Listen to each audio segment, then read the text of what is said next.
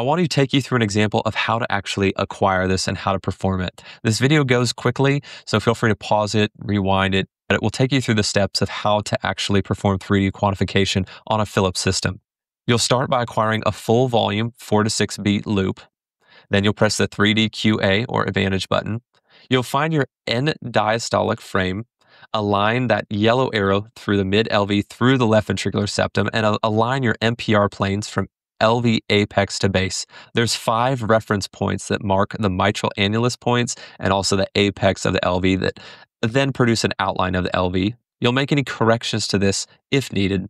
And then you'll repeat the process with the end systolic frame and finding those 5 end systolic reference points again. When everything looks good, you'll hit sequence analysis, and this will produce the image that can give you the actual information about the global left ventricular ejection fraction, specific regional wall motion abnormalities. And here you can look at very specific segments and walls to see if there are any abnormalities and get a very specific calculated ejection fraction